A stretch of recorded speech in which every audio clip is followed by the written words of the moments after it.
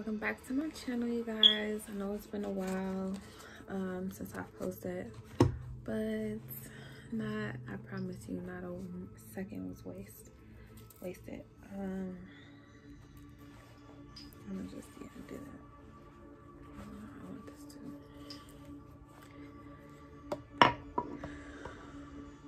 to.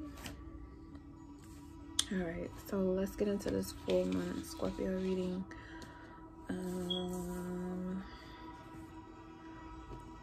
This is going to be a omen, shadow, whatever, of the node changes that are coming, because it's going to be Scorpio Taurus. So those eclipses are about to start. So get prepared. South Node and Scorpio. Oh my gosh. But can you just feel the death? Like, not like in a bad way, like the transformation, because death is not bad. We're transitioning. This is a transitional phase, period, or whatever. Okay, so let me turn this down. I know my voice is kind of soft, so you know, just being mindful. That's all. But thank you to all of you who tuned in, who stay tuning in, things of that nature. This has been a long road, long time coming for me. Excuse me.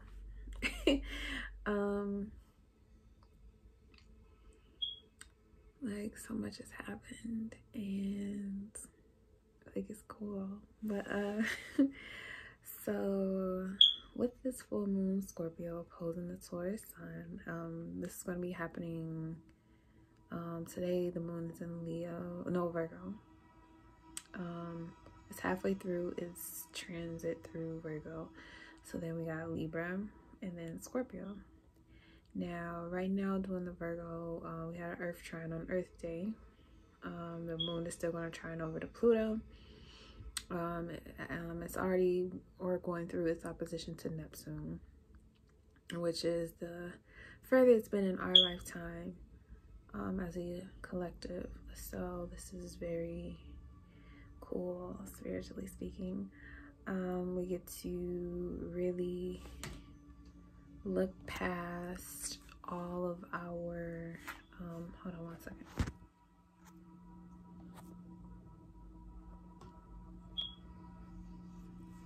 Okay, we actually get to look past all of the unconscious, subconscious things, and really get to know them or understand them on a deeper level than we've ever been able to do as a collective, because a lot of people who were very good at seeing the pure spiritual aspects of life were put into loony bins, said to have been crazy, needed medication, killed intentionally. So we are advocating for mental health nowadays, because there is a underlying truth that many try to cover up or essentially ignore that cannot be ignored anymore. Actually, it's, you know, it's coming to everyone's front door, or really the news knocking on your screen telling you, hey, it's happening, it's now. Mars has entered Cancer today, so the full moon energy will be trining Mars in Cancer. So what I got from that meditation was that the more pure initiation of love that you create with yourself, the more you call in your protective armor, your gear. And I see it as like, you know, learning to love yourself as a mother would, unconditionally. No matter what happens, no matter what changes you go through, you'll always be loved for exactly existing, being. That's it. That's all it requires. And that's just making sure you're in alignment with the overall energy of what it means to be one with the universe and the all. That's basically all that means. So, and then I see this card pops out. We're gonna get into it, but that's basically what it is. The more you can push yourself in a frequency where you are in divine alignment with the all, and that serene, stable place where you just float. You're just floating through space. You're sitting through time. It calls your protection to you, like Iron Man calls, you know, and put all the pieces together. So let's get into the spread. So I'm using the Black Moon Astrology Cards deck right here, Susan Shepherd. And I'm going to clarify with the After Tarot deck. But the first position is the Jupiter. That's how it was laid out. Ooh, 7th house partnerships. Now this is for the moon, the full moon Scorpio, but getting into the moon in Libra, that is going to air trine with Jupiter and Saturn in Aquarius, and then the North Node in Gemini. We are definitely looking at with this warship going on. It's war, Mars. It's different. We're going to a different phase of the war, which is initiation, Cancer, an initiative sign, the crab, whatever. Analogies they try to use to explain the energy of Cancer. Lunar energy, paying more attention to the moon, moods, how emotions go up and down in partnerships and relationships. We're going to experience that with the moon transit the Libra 7th house energy, and it quincunxes over to Taurus, which is also a ruler ruled by Venus, which ultimately rules Libra. So we look at Taurus, the sun, where we're physically putting in the action to physically appreciate what's going on with who we are unfolding as. And then Libra is air, so with that transit, we've already gone through the emotional ups and downs of what that feels like in a relationship with someone else.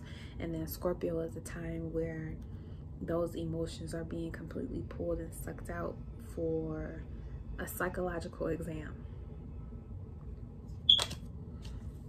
So and that's the 31-4 7th house partnerships.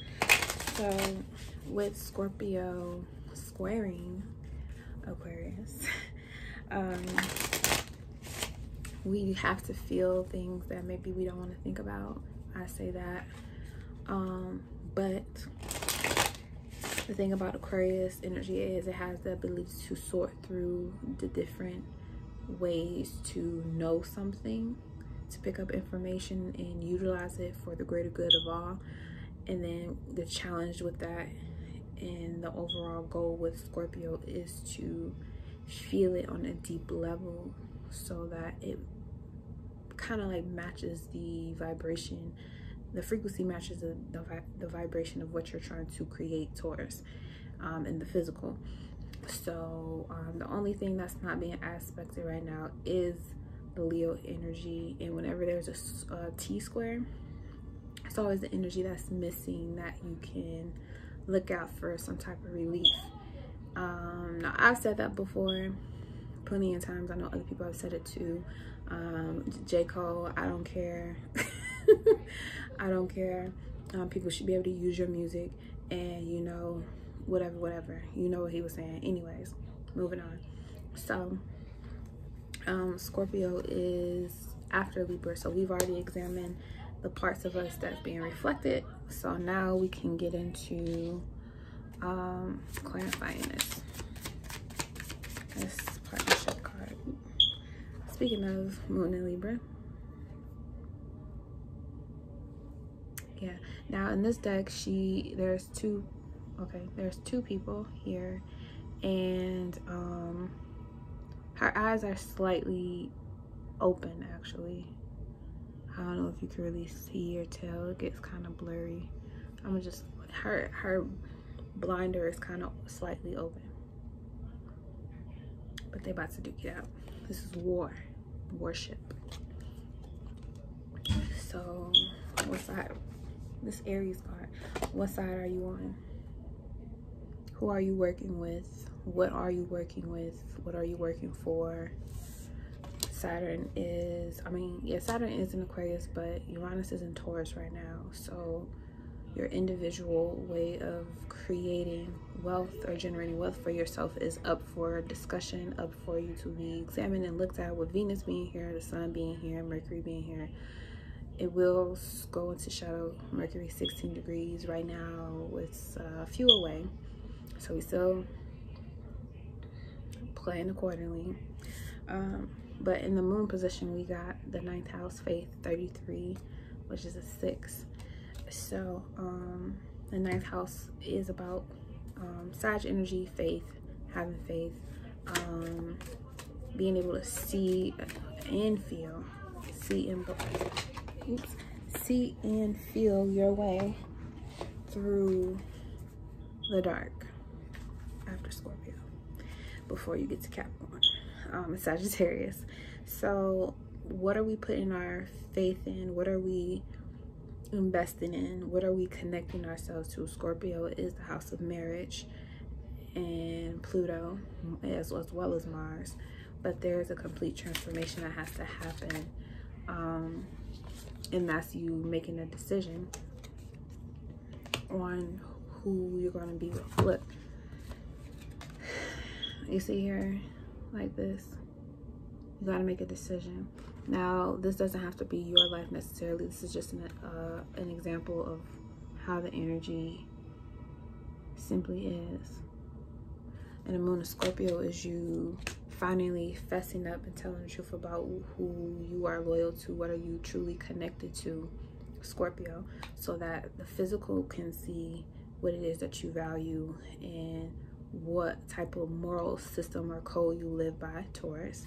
And have faith that regardless of if anybody really feels that they should put their investment into that, you are putting your investment into that. You are choosing to do that. You are choosing to manifest that. And that's the only faith that you need, is the one that you're supposed to have in yourself. So let's clarify this real quick. 9th house faith. And this is 33, which is a master number.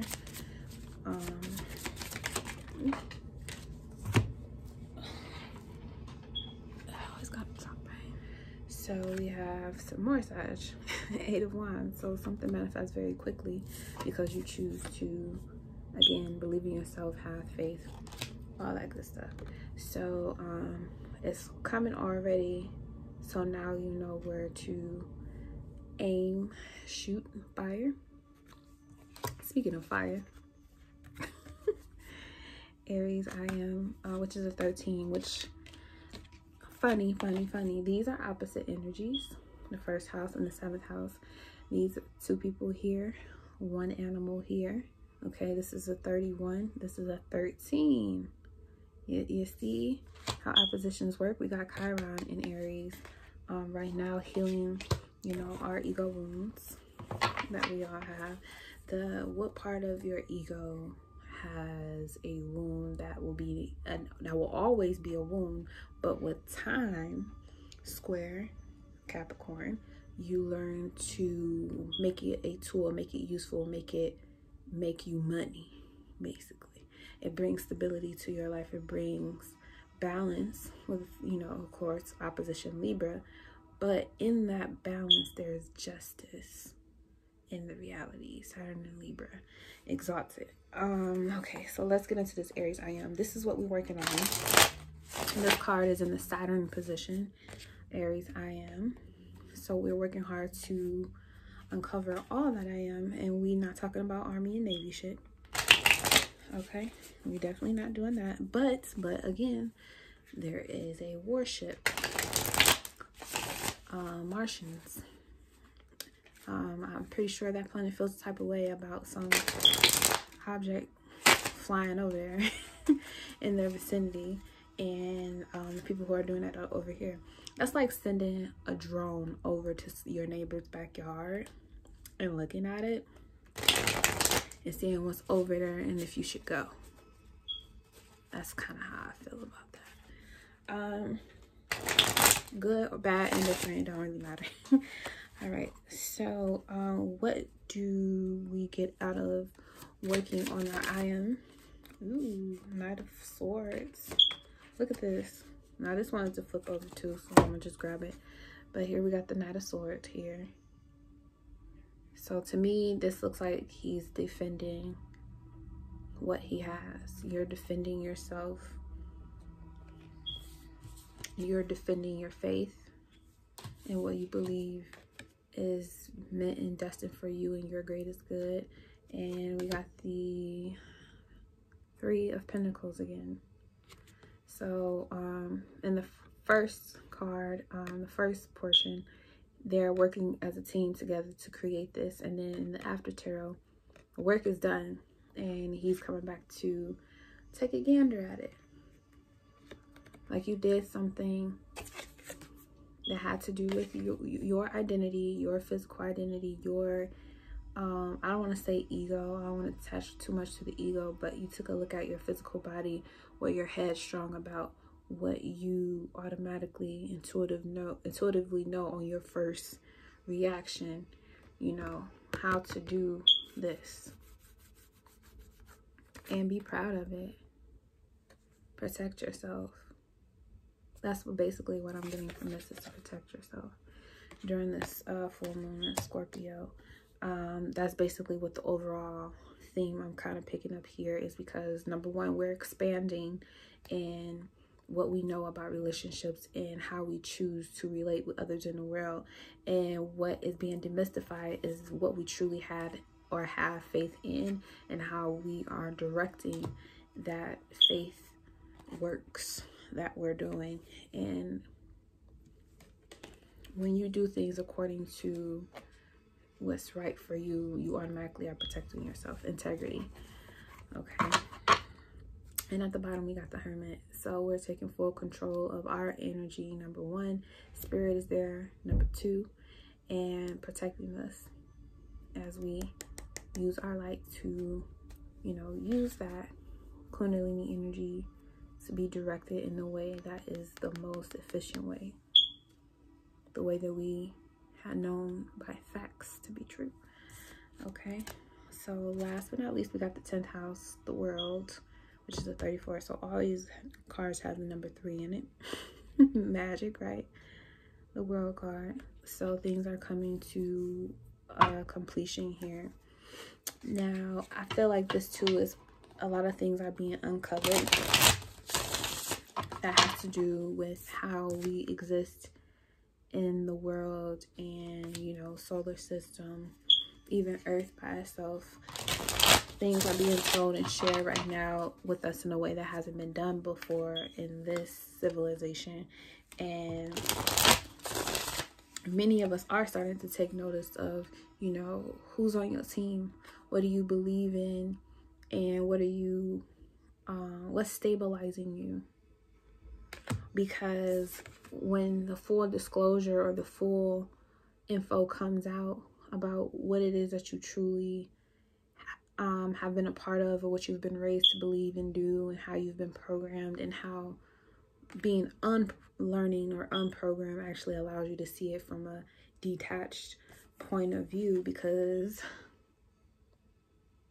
you need to detach from it, because you're not going to use lies to promote yourself, right?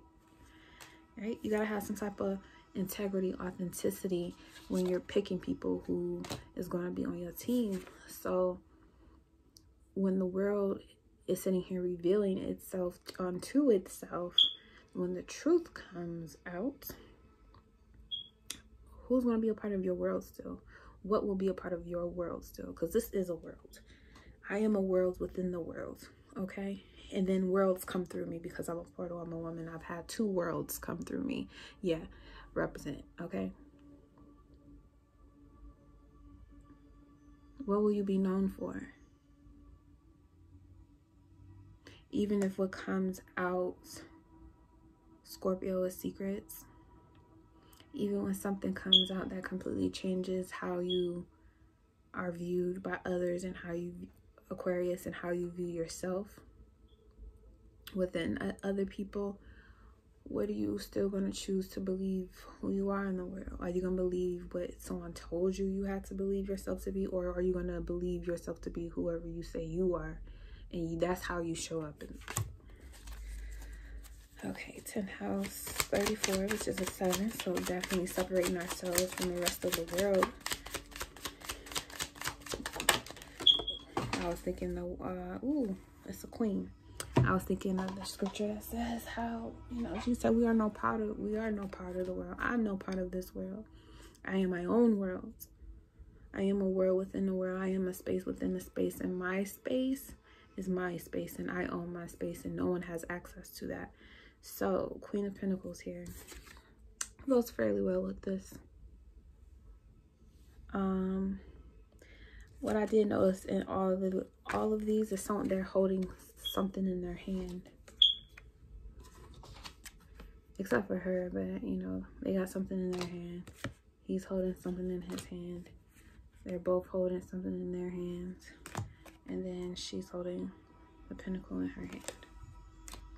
So we're all holding something very tangible, whether it's money, time, Capricorn, time, or some type of influence that can create something physical. We're all holding something that needs to be released during this full moon in Scorpio that will help us transcend the psychology that was once pushed on us, that we no longer have to identify with as a group of people or as a person within this type of a group, because it is Aquarius squaring this energy. And we find more value within ourselves, Taurus, and then we see that value increase in the world around us, Scorpio. Now, at the bottom of this read, we have the 5th house, creativity. This is the only thing that's not being aspected. The 5th house, creativity, Leo energy. So, yeah. Look at that. Look at that. Look at that. Who, dog? Who you picking? Who's gonna be your main squeeze this summer? Like, what job are you picking? What career are you gonna choose? What lifestyle are you gonna live? What do you have faith in? Do you have faith in you reuniting with the you always knew you to be? Even if it show up as a reflection in someone else? Are you gonna give that up? Or are you gonna defend it? Because you know you put a lot of time and effort into this. You both did, or you all did. You put a lot of time and effort into this because it's who you are. It's a part of your makeup, your DNA activation process. You know, with the snake that was in that, and spirit. I mean, this is a rabbit. Spirit is here. Spirit is still here. So yeah, Taurus, baby, Taurus season. What do you want to pick for crops later on in this year? Plant seeds, new moon in Taurus, of what you want to pick come full moon Taurus in October, November. And this is the, you know, North Node, South Node. We're going to go into the full moon, new moon, solar eclipses. This is what we're going to be getting into. So right now, be very decisive about what it is you create.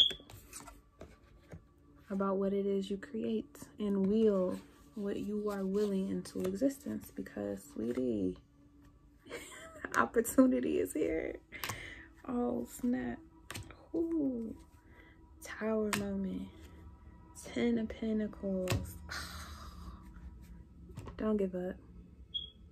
The only thing you need to be pouring out, Cancer card, Mars through this Mars and Cancer transit, the only thing you need to be getting rid of is emotions you don't want to keep refilling over and over again, because it's not getting you anywhere. Okay, and that's my reading for today. Thank you, thank you, thank you. I am doing personal astrology readings, so if you would like a natal chart, we can look at business, relationship, personal growth for, you know, an hour each.